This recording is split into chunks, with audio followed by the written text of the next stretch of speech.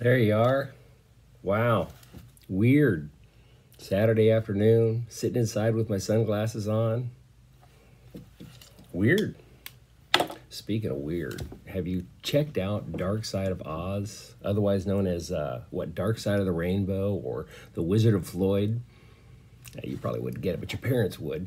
Anyway, back in the day, people used to watch The Wizard of Oz and turn the volume down and put on Pink Floyd's Dark Side of the Moon. Uncanny, weird. It's like it's supposed to be. I mean, the music meshes with every scene in the, well, maybe not every scene, but a lot of it. Something to do. You don't even have to get the movie and the record nowadays. They have this thing called YouTube. Bet you know about it. Anyway, somebody's done it for you. They've just got, the album queued up with the movie. It's pretty good. Something to do. Kills a little time. Speaking of killing time, are you into a few more pages of Natalie Babbitt's Tuck Everlasting? Let's see, last we left, Winnie wanted to run away from home. She was so sick of being in the yard all the time. She decided to go out into the woods. Some dude was at her house in a yellow suit the day before asking a lot of questions about the woods. She's out there in it. She meets this kid named Jesse. He's drinking from a spring. She goes to drink from the spring, and he says, "Don't do it." Next thing you know, his mother, Jesse's mother, Ma Tuck, and some kid named Miles come up, and they grab Winnie and haul her off. And on the way out of the woods, they see the man with the yellow horse, or the yellow suit, and she doesn't say anything to him, but he sees her. And I think Ma Tuck makes up something like, "Oh, we're teaching her how to ride." Anyway, it's all very confusing, but I think it'll come clear in part 2. So sit back, relax. Here's part 2 of Tuck Everlasting. I think I'm going to do about 30 pages. It went on a long time yesterday, didn't it? Wow, I think 40 minutes. This one will be shorter. Chapter 7, Tuck Everlasting by Natalie Babbitt. It was the strangest story Winnie had... Oh, I always like to rewind a little bit, don't I? "Look here, Winnie Foster," said Jessie. "We're friends, we really are. But you got to help us. Come sit down, and we'll try to tell you why." Chapter 7. It was the strangest story Winnie had ever heard. She soon suspected that they had never told it before except to each other, and she was the first real audience, for they gathered around her like children at their mother's knee, each trying to claim her attention, and sometimes they all talked at once and interrupted each other in their eagerness. 87 years before, the Tucks had come from a long way to the east looking for a place to settle. In those days, the wood was not a wood, it was a forest, just as her grandmother had said, a forest that went on and on and on. They had thought they would start a farm as soon as they came to the end of the trees, but the trees never seemed to end. When they came to the part that was now the wood, they turned from the trail to find a camping place. They happened on a spring. "Oh, it was real nice," said Jessie with a sigh. "It looked just the way it looks now. A clearing, lots of sunshine, and that big tree with all those knobby roots. We stopped, and everyone took a drink, even the horse." "No," said May, "the cat didn't drink. That's important." "Yes," Miles said, "don't leave that out. We all had a drink except for the cat." "Well, anyways," Jessie went on, "the water tasted sort of strange. But we camped there overnight, and Pa carved a T on the tree trunk to mark where we'd been, and then we went on." They had come out of the forest at last, many miles to the west, and found a thinly populated valley, and started their farm. "We put up a house for Ma and Pa," said Miles, "and a little shack for Jessie and me. We figured we'd be starting families of our own pretty soon, and we want our own houses." "That was the first time we figured out there was something peculiar," said May. "Jessie fell out of a tree." "I was way up in the middle," Jessie interrupted, "trying to saw off some of the big branches before we cut her down. I lost my balance and fell." "He landed plumb on his head," said May with a shudder. "Oh, we thought for sure he broke his neck, but come to find out, didn't hurt him a bit." "Not long after," Miles went on, "some hunters come by one day at sunset, and the horse was out grazing by some trees, and they shot him. Mistook him for a deer, they said. Can you fancy that? But the thing is, they didn't kill him. The bullet went right on through him. Didn't hardly even make a mark. Then Pa got snake bit, and Jessie ate a poison toadstool, and I cut myself," said May. "Remember slicing bread?" But it was the passage of time that worried them most. They had worked the farm, settled down, made friends, but after 10 years, and then 20, they had to face the fact that there was something terribly wrong. None of them was getting any older. It was more than 40 years by then, May said sadly. I was married and I had 2 children, but from the look of me, I was still 22.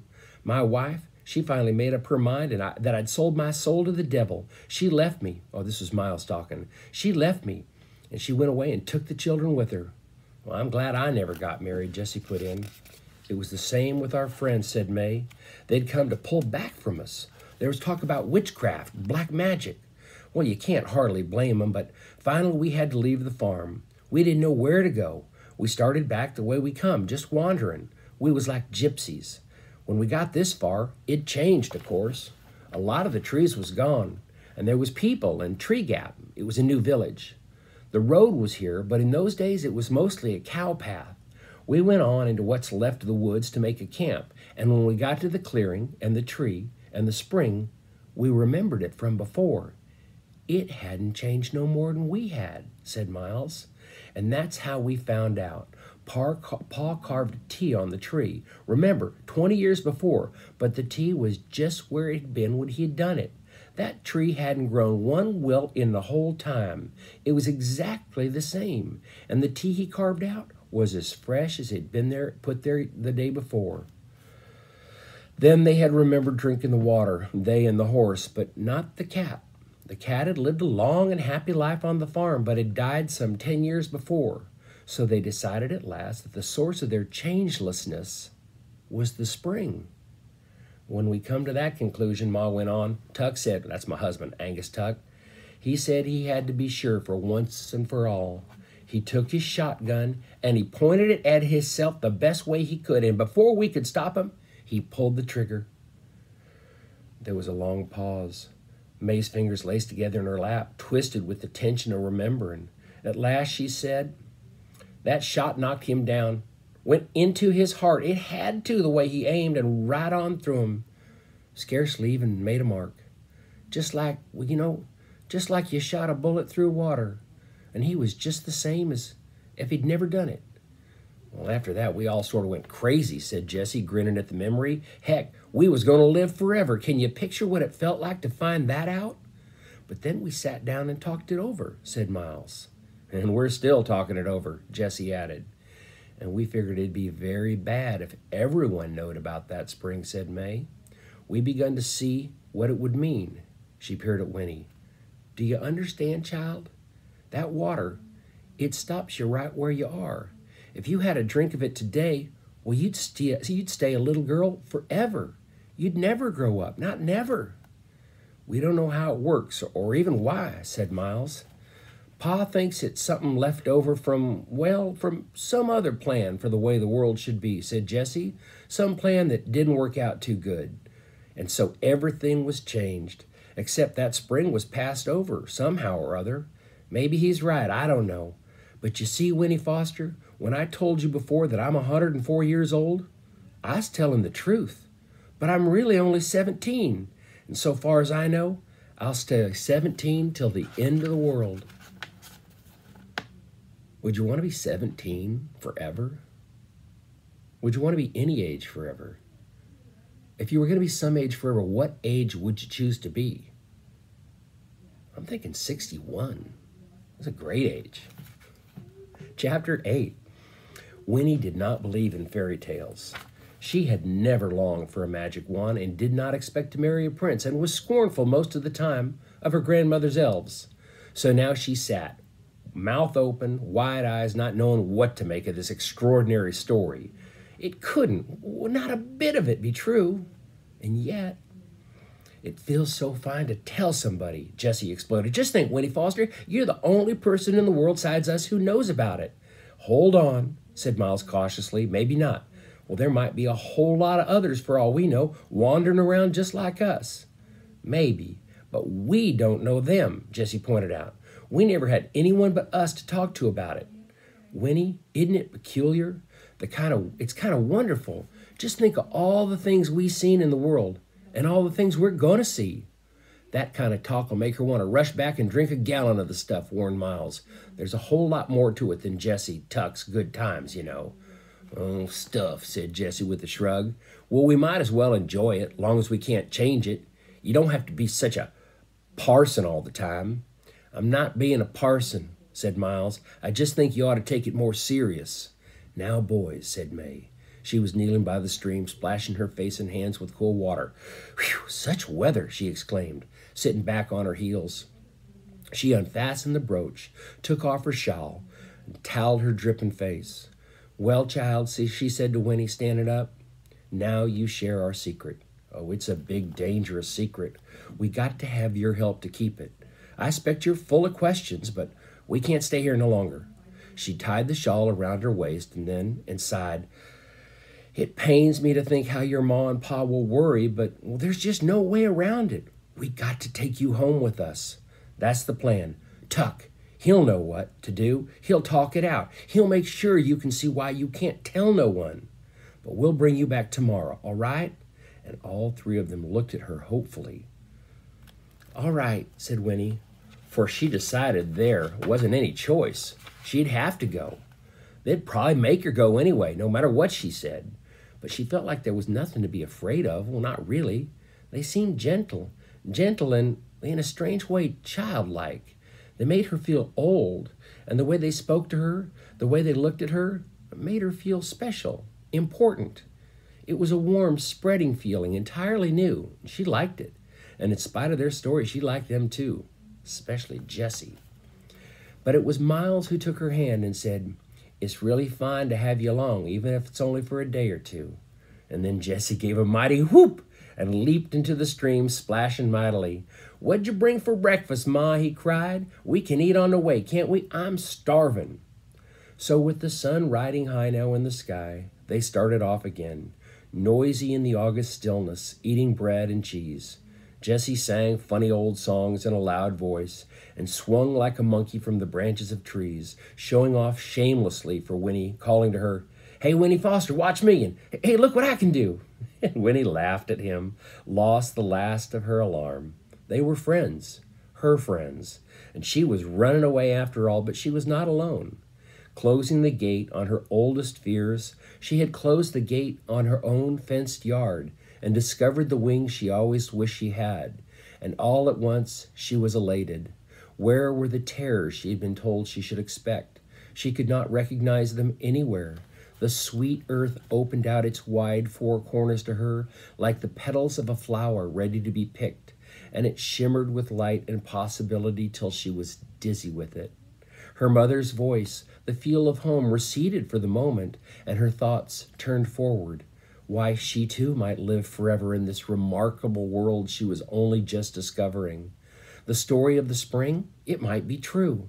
So that when she was not rolling along on the back of the fat old horse, by choice this time, she ran, shouting down the road, her arms flung out, making more noise than anybody. It was good. So good, in fact, that through it all, not one of them had noticed that the man that they had passed on the road, the man in the yellow suit, had crept up to the bushes by the stream and heard it all, the whole fantastic story. Nor did they notice that he was following now, beside the road, far behind, his mouth above the thin gray beard, turned ever so slightly toward a smile. Chapter 9. The August sun rolled up, hung at mid-heaven for a blinding hour, and at last wheeled westward before the journey was done. See, if I had written this, I would have said it was noon. That's it. The August sun rolled up, hung at mid-heaven for a blinding hour, and at last wheeled westward before the journey was done. Natalie Babbitt is an artist. But Winnie was exhausted before that. Miles carried her some of the way. The tops of her cheeks were bright pink with sunburn, her nose a vivid comic red, but she had been rescued from a more serious broiling by May, who had finally insisted that she wear the blue straw hat. It came down far over her ears and gave her a clownish appearance, but the shade from its brim was so welcome that Winnie put vanity aside and dozed gratefully in Miles' strong arms. Her own arms wound round his neck. The pastures, fields, and scrubby groves they crossed were vigorous with bees, and crickets slept before them as if each step released a spring and flung them up like pebbles. But everything else was motionless, dry as a biscuit, on the brink of burning, hoarding final reservoirs of sap, trying to hold out till the rain returned, and the Queen Anne's lace lay dusty on the surface of the meadows like foam on a painted sea. My God, this woman can write. It was amazing then to climb a long hill, to see ahead another hill, and beyond that deep green of scattered pine forest. And when you climbed, to feel the air ease and soften. Winnie revived, sniffling, and was able to ride the horse again, perched behind May, and to her oft-repeated question, "Are we almost there?"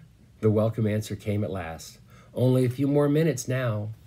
A wide stand of dark pine trees rose up, loomed nearer, and suddenly Jessie was crying, "We're home! This is it, Winnie Foster!" And he and Miles raced on and disappeared among the trees. The horse followed, turning into a rutted path lumpy with roots, and it was as if they had slipped in under a giant colander. The late sun's brilliance could penetrate only as scattered glimmers, and everything was silent and untouched, the ground muffled with moss and sliding needles. The graceful arms of the pines stretched out protectively in every direction, and it was cool, blessedly cool and green. The horse picked up its way carefully, and then ahead of the path dropped down a steep embankment, and beyond that.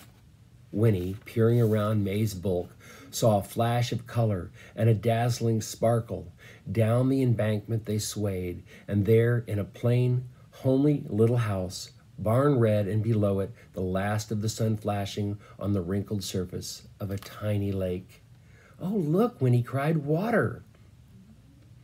At the same time, they heard two enormous splashes, two voices roaring with pleasure. "It don't take 'em more than a minute to pile into that pond," said May, beaming. "Well, you can't blame 'em in this heat like this. You can go too if you want." And then they were at the door of the little house, and Tuck was standing there. "Where's the child?" he demanded, for Winnie was hidden behind his wife. "The boys say you brung along a real, honest-to-goodness, natural child." "So I did," said May, sliding down off the horse, "and here she is." Winnie's shyness returned at once when she saw the big man with his sad face and baggy trousers, but he gazed at her. The warm, pleasing feeling spread through her again. For Tuck's head tilted to one side, his eyes went soft, and the gentlest smile in the world displaced the melancholy creases on his cheeks. He reached up to lift her from the horse's back, and he said, "Well, there's just no words to tell you how happy I am to see you. It's the finest thing that's happened in—" He interrupted himself, setting Winnie on the ground, and he turned to May. "Does she know?" "Of course she knows," said May. "That's why I brung her back. Winnie, this here's my husband, Angus Tuck. Tuck, meet Winnie Foster." "How do, Winnie Foster," said Tuck, shaking Winnie's hand rather solemnly. "Well then," he straightened and peered down at her, and Winnie, looking back into his face, saw an expression there that made her feel like an unexpected present, wrapped in pretty paper and tied with ribbons, in spite of May's blue hat, which still enveloped her head. "Well then," Tuck repeated, "seeing as you know, I'll go on and say that, well, this is the finest thing that's happened in, well, at least 80 years. Chapter 10. Winnie had grown up with order. She was used to it. Under the pitiless double assaults of her mother and grandmother, the cottage where she lived was always squeaking clean, mopped and swept and scoured into limp submission. There was no room for carelessness, no putting things off until later. The Foster women had made a fortress out of duty. Within it, they were indomitable, and Winnie was in training. So she was unprepared for the homely little house beside the pond, unprepared for the gentle eddies of dust, the silver cobwebs, and the mouse who lived, and welcome to him, in a table drawer. There were only 3 rooms. The kitchen came first, with an open cabinet where dishes were stacked in perilous towers without the least regard for their varying dimensions. There was an enormous black stove and a metal sink, and every surface, every wall was piled and strewn and hung with everything imaginable, from onions to lanterns to wooden spoons to wash tubs. And in a corner stood Tuck's forgotten shotgun. The parlor came next, where the furniture, loose and sloping with age, was set about helter-skelter. An ancient green plush sofa lolled alone in the center, like yet another mossy fallen log facing a soot-streaked fireplace still deep in last winter's ashes. The table with the drawer that housed the mouse was pushed off, also alone, into a far corner, and 3 armchairs and an elderly rocker stood about aimlessly, like strangers at a party ignoring each other. Beyond this was the bedroom, where a vast and tipsy brass bed took up most of the space. But there was a room beside it for the washstand with a lonely mirror, and opposite its foot a cavernous oak wardrobe from which leaked the faint smell of camphor. Up a steep flight of narrow stairs was a dusty loft. That's where the boys sleep when they're home, May explained. And that was all. And yet it was not quite all, for there was everywhere evidence of their activities. May and Tuck's, her sewing, patches and scraps of bright cloth, half-completed quilts and braided rugs, a bag of cotton batting with wisps of its content, like snow drifting into the cracks and corners, the arms of the sofa, webbed with strands of thread and dangerous with needles, his wood carvings, curly shavings furring the floor, and little heaps of splinters and chips, every surface dim with the sawdust of countless sandings, limbs of unassembled dolls and wooden soldiers, a ship model propped on the mouse's table, waiting for its glue to dry, and a stack of wooden bowls, their sides smooth to velvet, the topmost bowl filled with a jumble of big wooden spoons and forks, like dry, bleached bones. "We make things to sell," said Ma, surveying the mess approvingly. And still this was not all, for on the old beamed ceiling of the parlor, streaks of light swam and danced and wavered like a bright mirage reflected through the windows from the sunlight surface of the pond. There were bowls of daisies everywhere, gay white and yellow, and over everything the clean, sweet smell of the water and its weeds, the chatter of swooping kingfisher, the carol and trill of a dozen other kind of birds, and occasionally the thrilling bass note of an unastonished bullfrog at ease somewhere along the muddy banks. Into it all came Winnie, eyes wide and very much amazed. It was a whole new idea to her that people could live in such disarray, but at the same time, she was charmed. It was comfortable. Climbing behind May up the stairs to see the loft, she thought to herself, maybe it's because they think they have forever to clean up. And this was followed by another thought, far more revolutionary. Maybe they just don't care. "The boys don't come home very much," said May, as they came up into the half-light of the loft. "But when they are, there's bed up there. There's plenty of room." The loft was cluttered, too, with all kinds of odds and ends. But there were 2 mattresses rolled out on the floor, and fresh sheets, and blankets were folded almost neatly on each, waiting to be spread. "Where do they go when they're away?" asked Winnie. "What do they do?" "Oh," said May, "they go different places, do different things. They work at what jobs they can get, try to bring home some of their money. Miles can do carpentry, and he's a pretty fair blacksmith, too. Jesse now, well, he don't ever seem too settled in himself. Of course, he's young." She stopped and smiled. "That sounds funny, don't it? Still, it's true, just the same. So Jesse does what strikes him at the moment, working in the fields or in the saloons, things like that, whatever he can come across. But they can't stay on in any one place for long, you know. None of us can. People get to wondering." She sighed. "We've been in this house about as long as we dare, going on 20 years. Oh, it's a right nice place. Tuck's got so he's real attached to it. Then, too, it's off by itself, plenty of fish in the pond, not too far from the towns around. When we need things, we go sometimes to one, sometimes the next, so people don't come to notice us too much. And we sell where we can, but I guess we'll be moving on one of these days. It's just about time." It sounded rather sad to Winnie, never to belong anywhere. "That's too bad," she said, glancing shyly at May. "Always moving around, never having any friends or anything?" But May shrugged off this observation. "Tuck and me, we got each other," she said, "and that's a whole lot. The boys now, well, they go their separate ways. There's some different, don't always get along too good, but they come home whenever the spirit moves, and every 10 years, first week of August, they meet at the spring and come home togethers, so we can be a family again for a little while. That's why we was there this morning. One way or another, it all works out."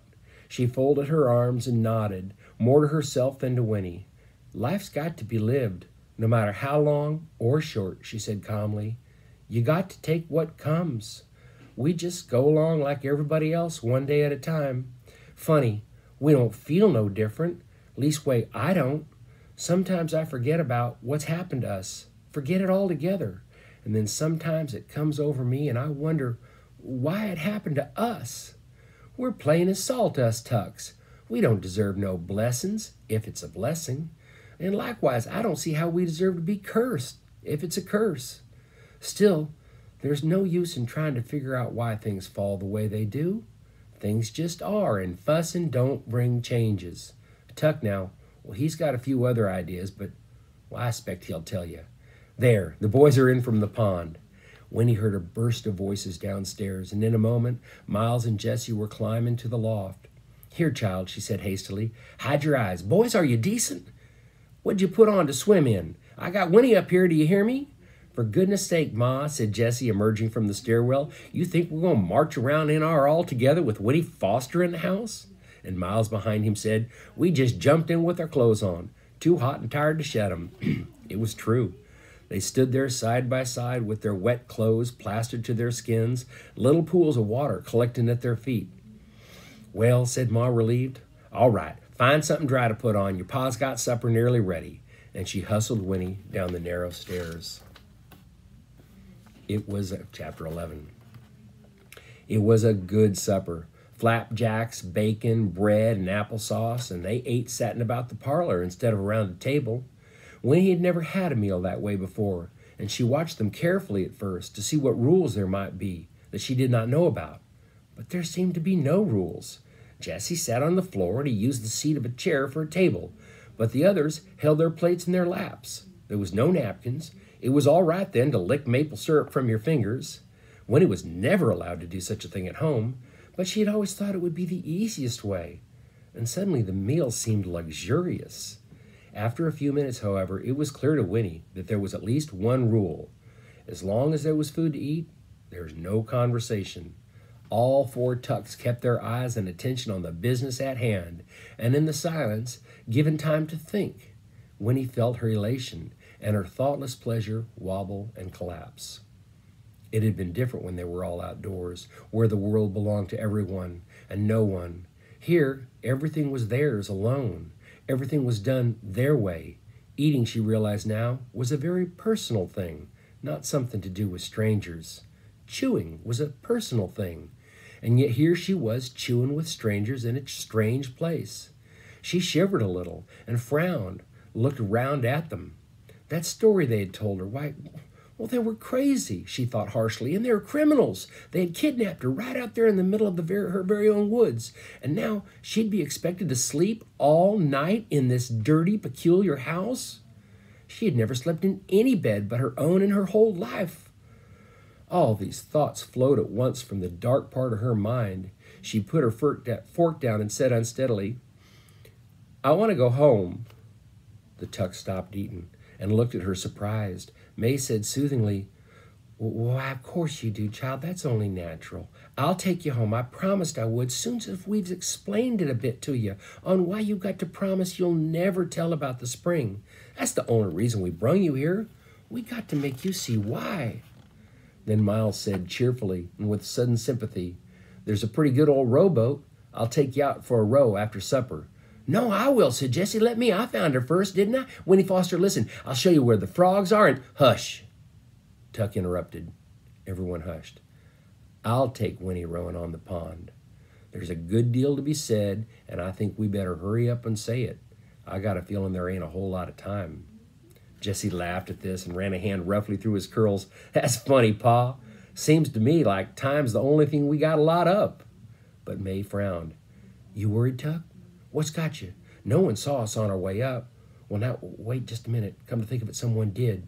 There was a man on the road just outside a tree gap, but he didn't say nothing." "He knows me, though," said Winnie. She had forgotten, too, about the man in the yellow suit, and now thinking of him, she felt a strange surge of relief. "He'll tell my father he saw me." "He knows you?" said May, her frowning deepened. "Why didn't you call out to him, child? Why not?" "I was scared to do anything," said Winnie honestly. Tuck shook his head. "I never thought we'd come to the place where we'd be scaring children," he said. "I guess there's no way to make it up to you, Winnie, but I'm sure most awful sorry it had to happen like that. Now, who was this man you saw?" "I don't know his name," said Winnie, "but he's a pretty nice man, I guess. In fact, he seems supremely nice to her now, a kind of a savior." But then she added, "He came to our house last night, but he didn't go inside." "Well, that don't sound too serious, Pa," said Miles. "Just some stranger passing by." "Just the same, we got to get you home, Winnie," said Tuck, standing up decisively. "We got to get you home just as fast as we can. I got a feeling this whole thing's going to come apart like wet bread. But the first thing, we got to talk, and the pond's the best place. The pond's got answers. Come along, child. Let's go out to the water." I guess that's a good place to stop. So he's going to take her out there, and he's going to row in a boat. And I guess somehow he's going to explain the whole thing to her. Would you clean your house if you were going to live forever? I think I would. I like a clean house. But maybe after a while you wouldn't care. I don't know. This book gives you lots of stuff to think about. Well, we'll pick it up again tomorrow. Hope you have a great rest of your day. Adios, my friends.